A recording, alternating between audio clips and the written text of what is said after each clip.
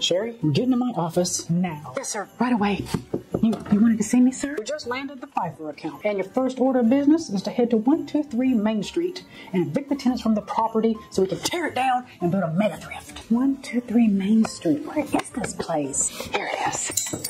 Welcome to Thrifty Funds. Christopher? Is that you? Sherry? Do you work here? I actually own the place. Christopher, it's no coincidence that I showed up here today. You see, I work for Rob Steele and Cheatham, and they sent me here to evict you from the property. But instead of me stealing this property from you, you've stolen my heart. Sherry, Will you marry me?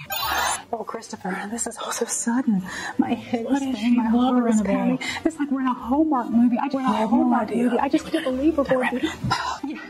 Yes, I'll marry you. Cue the snow.